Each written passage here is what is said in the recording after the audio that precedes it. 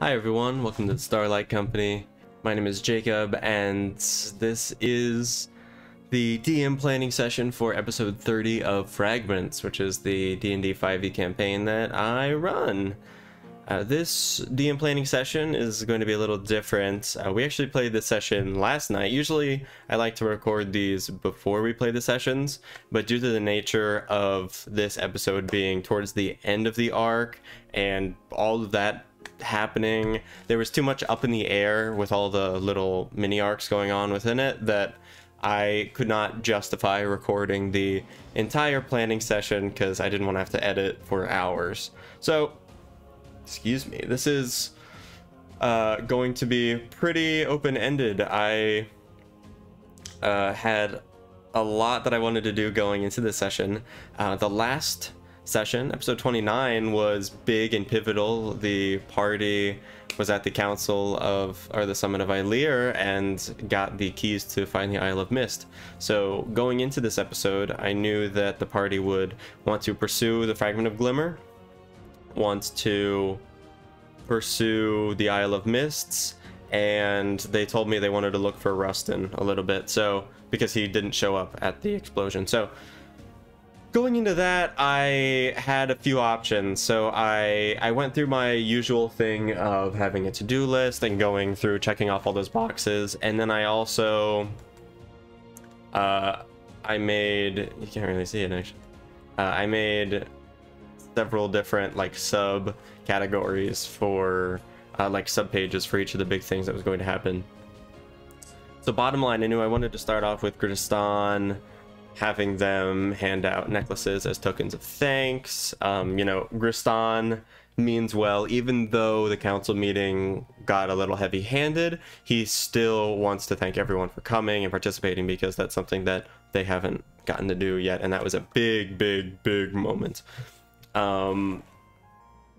And then back at the Kraken's Grasp, I knew that I wanted to have Sea of Stars, who is the Nightwalker Scion, come back from the dead, to come back for Elegy, which was the gun of Sea of Stars' former lover in life, River in the Sky. So yeah, awesome. That was a really cool moment. I kind of planned that out, and there was going to be a big rooftop chase. So going into all the Scion stuff, I wanted to have a really good stat block for the Nightwalker Scion for Sea of Stars.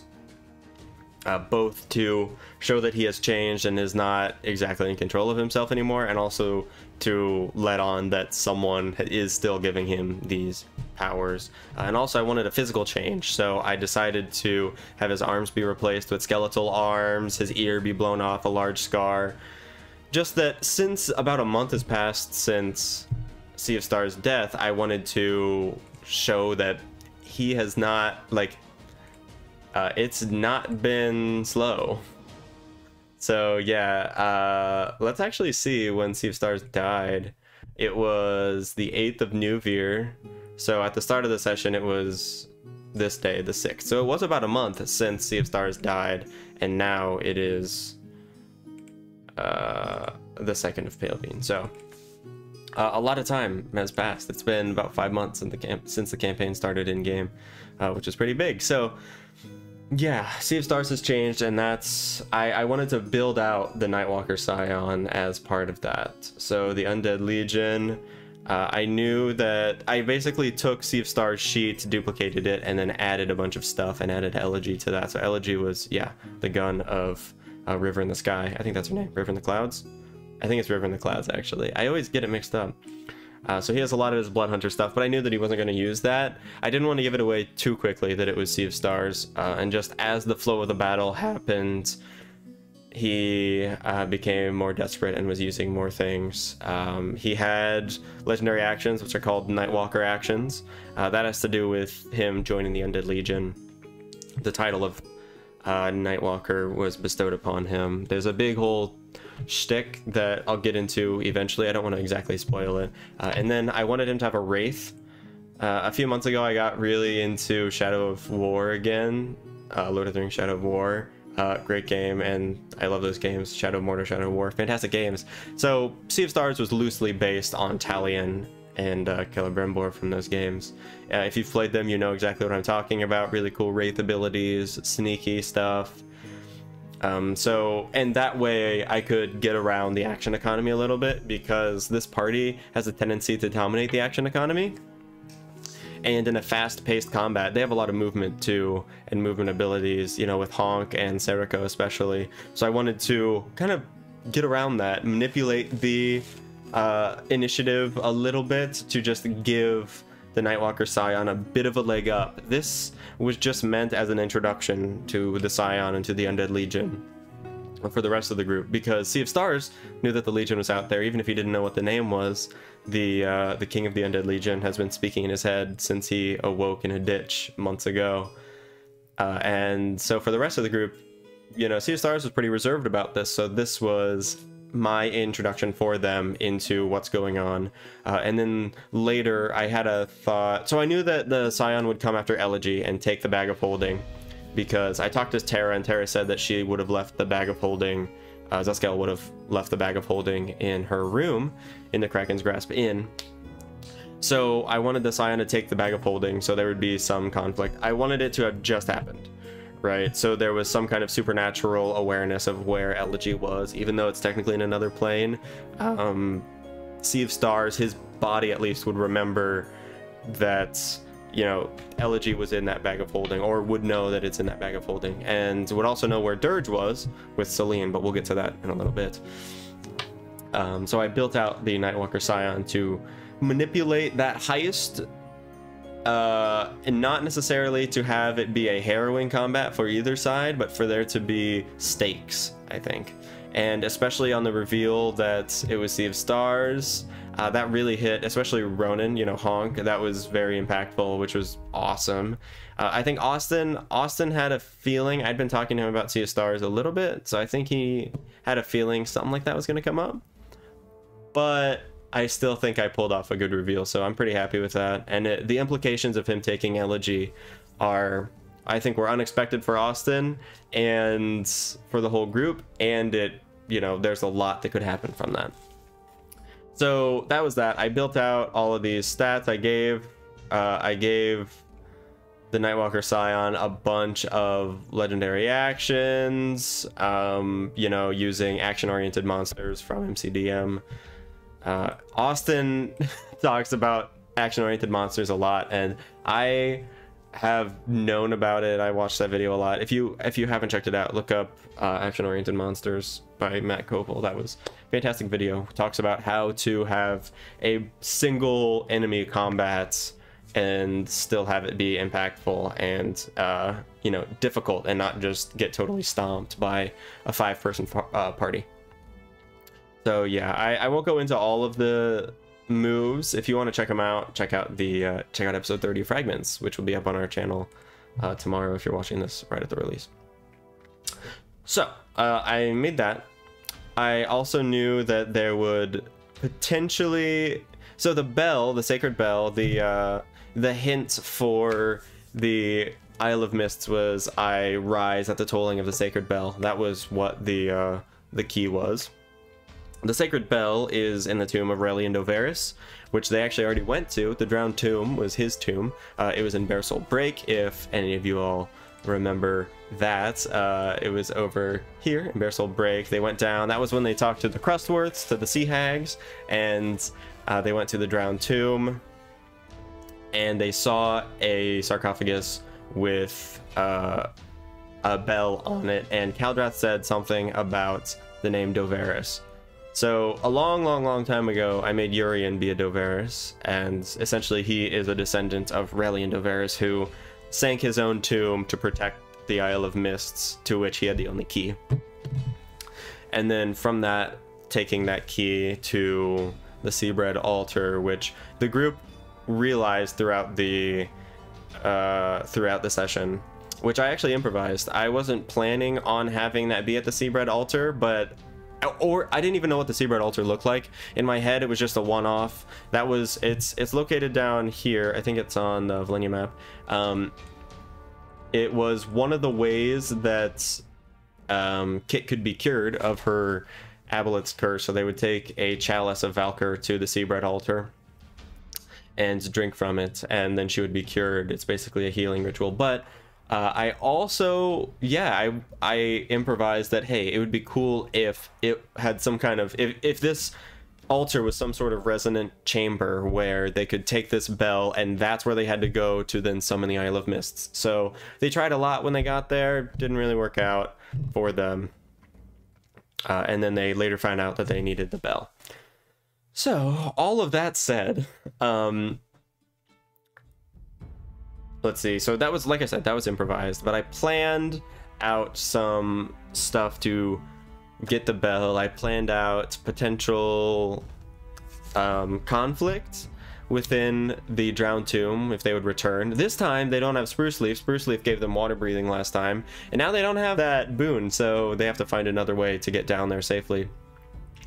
But once they get that, they will be able to go back to the Seabread altar and make the Isle of Mists rise, and then they'll be able to go to Shalasar. So that will be an interesting next session. But and I still can't show you a lot of what I've planned because I made storyboards more or less for the different things. For the Glimmer Fragment, I can't show you this though. I knew that they wanted to go after the Glimmer Fragment potentially because it was in Villicar, which is the island to the southwest. And I knew that Hyronax the Indomitable had it, so he is the blue dragon of the Fencian Isles. Lives in the tallest mountain of the Avila Peaks, storms all over. They had a connection to the Order of the Blue Dragon. They met Softpaws on Snow and Nigel Grimhollow a while back, and they said if you want to join or whatever, talk to us, come to Velia Divine, which is a city on Villicar right here, and then they would take the party to Hyronax, essentially. I made the contact in the Order of the Blue Dragon, Selwyn de Throche. He is the commander of outreach and acquisitions, a drow man. And then I planned out the Blue Dragon's lair. Thunderstorms are always raging in the Avila Peaks, especially close to the Blue Dragon's lair. I kind of bastardized what a traditional Blue Dragon is. Traditionally, Blue Dragons in D&D, they exist in a desert area. But for a while, I've wanted him to be in the mountains. And the justification for that came out in this session, which was actually improvised as well, that he was displaced from his desert home in Madeir, which is the continent to the south of the Fencian Isles, by the Demont family. Getting a lot of lore in this DM planning session. So he went there, and there are still storms all over. So there are a couple entrances. There's one through the Underdark, and then one on the landing in the middle of a stormy halo of clouds. And then I planned out Hyronax the Indomitable a little bit. I wrote some themes in for him. That he's vain and deadly, overlords and minions. He is in charge of those below him, and hoarders of gems. Those are just typical for blue dragons. I just took that from D&D Beyond. And yeah, it lives on a cave, and I had it on the Emrys Summit, but that was actually false.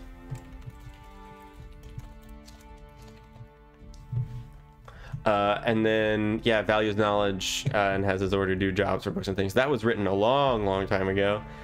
And yeah, so the Emrys Summit was where the Chalice of Velcro was. I ended up changing that up a little bit. I didn't want them to get distracted in this session. So I wanted them to meet the Blue Dragon, because this would be a potential for finding out that Urien was a descendant of Relian Dovaris, so that he would know potentially how to get to the Isle of Mists or where the bell was, and get some of the character moment, the history of the arc going. And I wanted there would be a trade, basically. So Hyronax was essentially given one of the fragments of Glimmer of Alaxilia the Tempestuous, who was Jazilraz's, way back when, Jazilraz's patron deity. A fragment of her soul, which is this one is a weapon. It's a Jaragatha the Fang. Hyronax was given this fragment of Glimmer's soul by Olgiathrax the Radiant to basically watch over. And it's important that they went to Hyronax first. Maybe not important, but it's big that they did, because this was the easiest fragment to get. There's there was potential for combat, but only if they really went for it. Hyrenax is not super combative, and as such, as long as they offered him something, it was gonna work out okay, basically. And it did. It ended up going okay, and they actually got two things. They learned about the bell, and they learned about, or they got the fragment of Glimmer Soul. I wanted there to be a trade too. They Hyrenax asked for a soul or something, some piece of knowledge or an item that is truly unique, so he could learn from it. They did not make that trade. They said that they would come back with it. There were a few options to get Jaragatha. If they went with Selwyn in Value Duvine, they could have stayed in the peak with all of the Order of the Blue Dragon for a day or a night and relax a bit. They could have tried to steal it, which could have happened with Seriko's tattoo, Ghostwalk tattoo or something like that. They could have traded, like they did basically, or they could have tried to fight.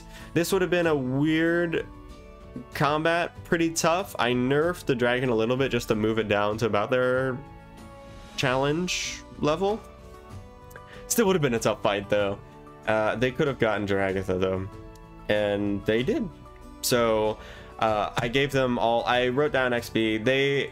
They've been at level 9 for a while. I wanted to really push them towards level 10 towards the end of this arc. So I wrote down XP for all these different things, and they ended up getting 10,000 at the end of the session. So it was big.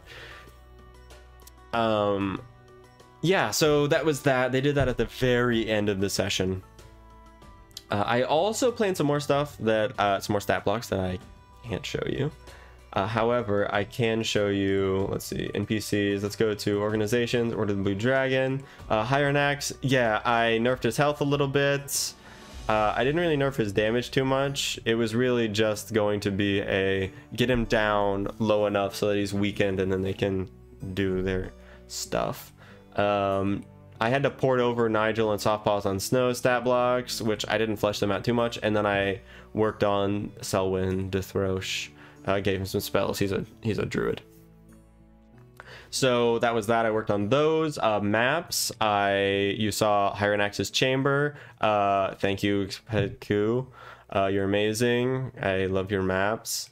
This is Hyrenax's landing, where he lands all the time. Oh, Zuthgel's still there. And that's how they entered Hyrenax's chamber. And then for the fight with the Scion, I had planned 3 rooftop maps. Foundry ended up not working for me, so that was unfortunate. But oh well, we did it Theater of the Mind and it turned out really well. And then I ported over the Drowned Tomb for when they go back, but there are some changes, so I don't want to show that on the video for now. So that's about what we've done. Oh, also planned versus improvised. I knew that I wanted something to happen with Celine, and it all was determined by when they got back to Bisterbrock. They did send a message to Celine that, yo, Sea of Stars is coming for Dirge, his gun. Beware. And I think it got to her, but with how Celine is, she would not have left. She would have prepared, but ultimately she wouldn't have been prepared enough for how much Sea of Stars has changed. So she ended up dying, and presumably Sea of Stars now has Elegy and Dirge. So that was really sad. I didn't like having to kill Celine, but ultimately, you know, thinking about the realism of what would have happened, she would have put up a fight, and Sea of Stars would not have allowed her to keep his gun, especially as influenced as he was by the King of the Undead Legion. So there was that, and I knew that Joey would also be very impacted by this because Sea of Stars was the one who made the deal with him to buy the Wayward Soul. So there was some innate trust between them, or at least an understanding that he would be safe and that they were friends. And to see Sea of Stars come in and kill his new boss, as well as the new bartender that she had just hired, really scarred him. So I wanted there to be conflict with the party when they returned to the Wayward Soul. you know, crying and stuff. That was fun. I liked having that emotional moment because this party is fairly apathetic a lot of the time with NPCs, but I wanted there to be a real human connection with a character. I like having that element in every so often, especially with characters that matter. And now that they have formed this connection, you know, for a while they haven't had any big connections to NPCs because they've been in this foreign country with nobody they knew. But now with Joey, they really like Joey, especially Honk / Ronan, and I wanted that to be an emotional moment, regardless of if Celine was killed. So yeah, that's mostly what I planned. I planned some stuff that you guys can't see yet. Planned stuff for when they get the bell, when they get to the Isle of Mists, when they get to Shalasar, what happens afterwards, reunion with Nadri potentially. I planned more stuff with Sea of Stars if they end up going after him, going after, you know, trying to save him if they can. I've planned a lot, but that's probably all that I can show you without spoiling a lot. Oh, I can show you Dragatha. I won't show you the Glimmer fragments that they don't have yet. So with the fragments of Glimmer, I had this idea for a really long time. I mean, almost 2 years now, since I knew that, well, since I first figured out that Alaxialia would be in Fragments, would need to have her fragments restored.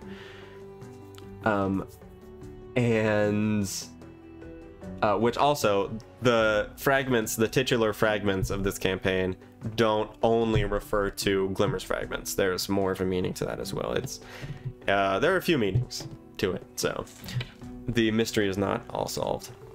But I knew that I wanted to craft endgame items for all of the characters as, you know, rewards for sticking with the campaign, to really show them, you know, like endgame items to give them power, to make them feel good and justified and all that stuff. And I have been working on fragments for Jazzaraz for a really long time. I knew that I wanted a spear, some sort of trinket, some armor, and something else that's a secret, and maybe some other stuff. So I finally got to writing the stat block for Dragatha the Fang. I wrote some text about what it looks like. You are immune to fear. Sorry, I'm getting ahead of myself. So Dragatha is a +3 quarterstaff that can also be used as a spear. So spear or quarterstaff, I wanted that to be there as an opportunity for anyone to use it, really. And Jazzaraz would have used it as a spear. So anyway, there's that. Or you can use it as a holy symbol if attuned by a cleric or paladin, or an arcane focus. It can deal bludgeoning, piercing, or slashing damage depending on how you wield it. So with every attack you get to decide. So I like that as well. Gives you some malleability with your attacks. And then it has 2 charges of Thunderstep that recharge each day. I like that. I like giving a couple charges of a spell for a big magic item like this, especially for someone like Honk, who I think is going to keep it. That gives him more mobility, which is annoying, but it also just broadens what he's allowed to do, broadens his spectrums. You know, early in the campaign, I gave them magical items with spells that he just kind of took because he wanted to do magic, and now I think the nuance is gone from that. Now it is him crafting who he is. Now he is finally in a place where he's growing, and, you know, like, he has actual purpose. You know, he knows where Nadri is. He is doing something to save Glimmer, and with that comes his maturing, because ultimately Honk is the youngest member of the party. He does have kind of a case of arrested development. He was raised by individuals who do not hold dear some morals that other people do. So yeah, it's rough for him, and this is part of his maturing process. And then if attuned by a cleric or paladin of Alaxialia, Dragatha also gains the following properties. It can be used as a holy symbol for spellcasting. That was already above. I just put that in as well. The wielder is immune to the frightened condition which I think is huge. That and Austin reiterated on that. That's what a Dragon Shield is supposed to be, and that's what Jazza Raz talked about a lot. So this would have been a great item for him. And ultimately, you know, in-game items, I wanted to craft 4 characters for not only how they are played, but how they act and how they've grown, and to help them mature and grow. And Dragatha would have been great for Jazza Raz at this point. So I want to hold on to that to show that this would have been great with someone who died, and there's a sadness in that, and also it changes how Honk especially views the world, which is cool. And then it gives you a couple more spells that can be used once per day, or using spell slots, Lightning Bolt and Stone Skin.